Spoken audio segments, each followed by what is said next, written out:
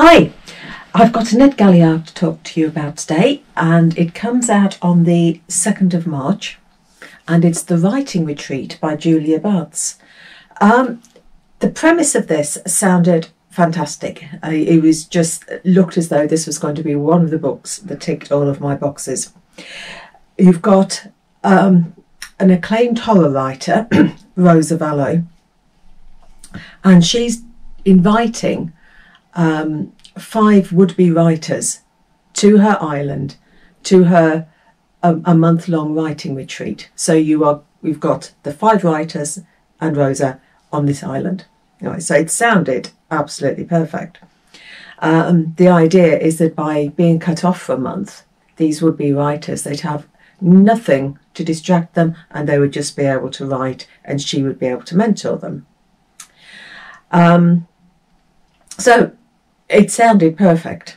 Our narrator is Alex, and she is in a mess. She's in a mess. She had this really close friend, Ren, and the 2 girls were inseparable.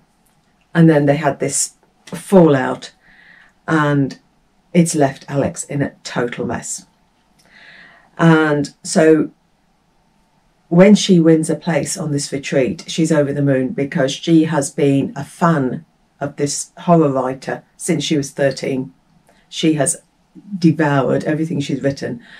And so she's on cloud 9 until she finds out that Ren has also got a place on the retreat. So her joy turns to anxiety. So when she gets to this retreat, she tries to ally herself with the other 3 girls there. You've got Taylor, Kiara and Poppy, so that she doesn't feel an outsider, so she can get to them before Ren does, and almost, you know, get a Alex's camp and Ren's camp, that type of thing. So that's the premise. Rosa's techniques for encouraging these writers are extreme, to say the least. They have to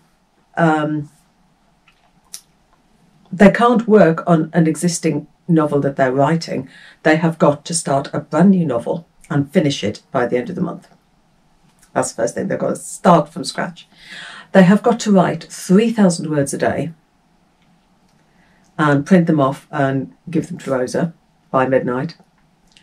Fail to do that and you're kicked off the retreat. So you've got this pressure the whole time.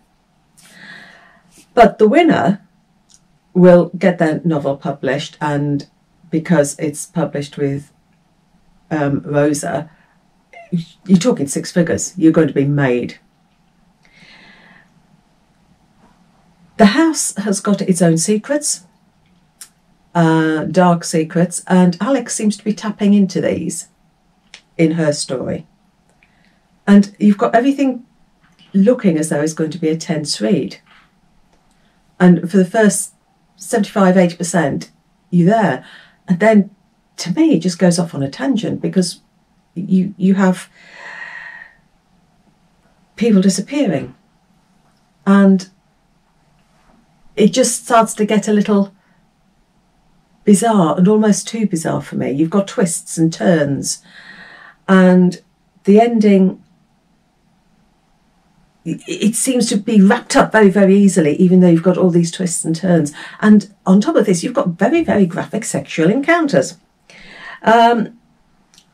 It promised so much. And when I started reading it, I was totally hooked. And then it seemed to take a tangent. So I don't know. I love the setting. I love the idea. The character of Rosa I loved that character. But the ending and the conclusion didn't quite meet up to my expectations. I know it's looking at sort of Goodreads and stuff. It's got a lot of 5 stars. Maybe I might be the minority. But it'd be interesting to see what you guys make of it. So that's The Writing Retreat, and it comes out on the 2nd of March. So happy reading. Take care. Bye.